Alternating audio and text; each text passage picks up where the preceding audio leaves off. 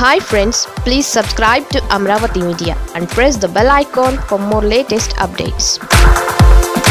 చంద్రబాబు జిల్లాలో ఉన్నప్పుడే వైసీపీ నేతలతో మంతనాలు. టీడీపీకి మహిళా నేత గుడ్ బై.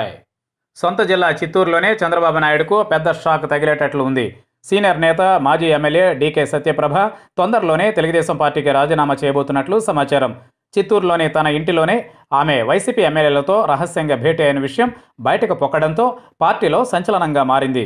చిత్తూరు జిల్లా రాజకీయాల్లో డీకే కుటుంబం అంటే కొత్తగా ఎవరికీ పరిచయం చేయాల్సిన అవసరం లేదు. దివంగత నేత మాజీ ఎంపీ డీకే ఆదికేశవులు నాయుడు భార్యే సత్యప్రభ 2014లో చిత్తూరు ఎమ్మెల్యేగా ఎన్నికయ్యారు.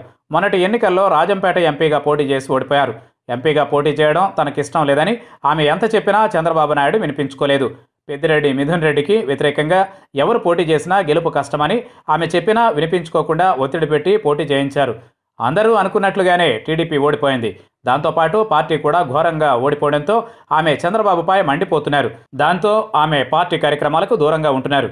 ఇప్పుడు చంద్రబాబు చంద్రగిరిలోనే 3 రోజులుగా మకాం వేసి నియోజకవర్గాల వారీగా సమీక్షలు చేస్తున్నా ఆమె మాత్రం అడ్రస్ లేరు.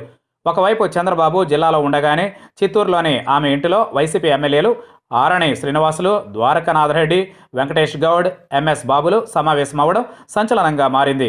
శ్రీపురం స్వర్ణ దేవాలయం పీఠాధిపతి శ్రీనారాయణి అమ్మన్ సత్యప్రభ ఇంటిలో పూజలు నిర్వహించారు.